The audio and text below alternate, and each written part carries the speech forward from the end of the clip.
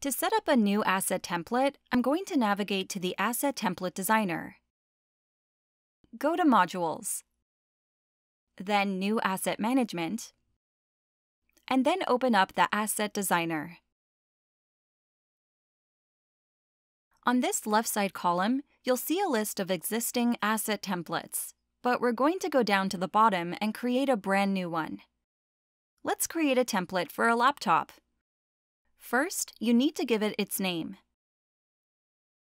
Now you can edit the newly created template. I can change its name, download an XLSX template, change the view, and other actions under this drop-down menu.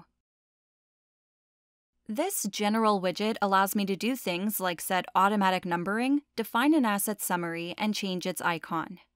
These are the default widgets of a new template, but I can add and remove them using these two buttons.